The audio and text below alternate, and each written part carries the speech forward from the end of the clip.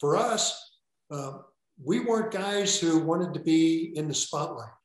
I didn't, Bob Welch didn't, Bert Hooton didn't, Dave Goltz and Rick Sutcliffe, they weren't the kind to clamor for the spotlight either. So we let Fernando go just as to see what was going to happen. We were as curious as anybody, particularly with the people coming into the ballpark.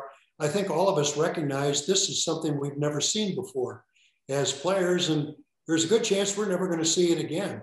And we were pretty much ready for the show because we knew if Fernando won, that means the team won, and it made our job just a little bit different.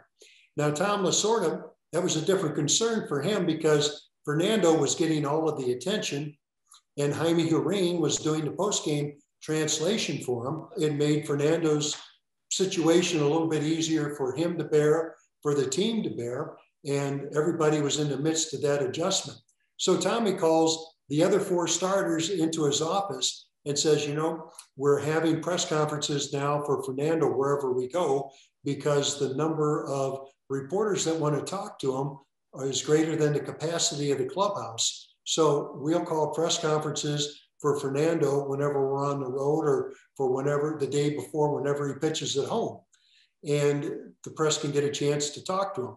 Tommy, thinking that would be upsetting to the rest of us, had made mention that you guys are going to have press conferences too. Now, I remember looking at Bert Hooton and Bert looking at me, and we started laughing.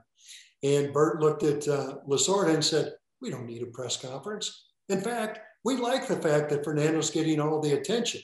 And Tommy says, really? He goes, yeah, that means we can go out and do our job and not have to be bothered, about explaining why we made a bad pitch or why we even made a good pitch, and just allowed us to skate under the radar.